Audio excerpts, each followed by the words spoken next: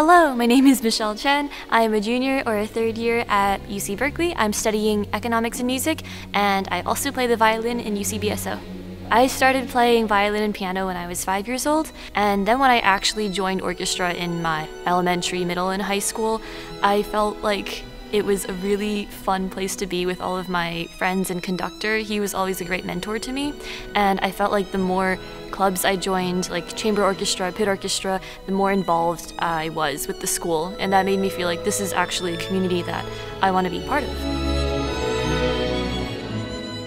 Occasionally when David, the conductor, gets really into our performance, hopefully when we're doing well, he starts singing. It's like the conductor has a solo, and then everyone, whether we're in a performance or rehearsing, we just silently crack up together. And those are one of those moments where I feel like it's okay to take things a little silly. Like, we don't always have to be serious all the time. We'll definitely work hard, and then we'll play hard a little bit, but it's more like oh, the conductor's singing, and we have fun with that.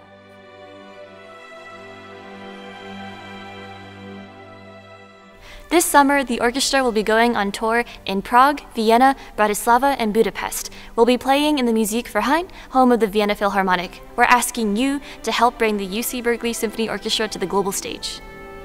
Please be sure to check out our crowdfunding page and support UCBSO today.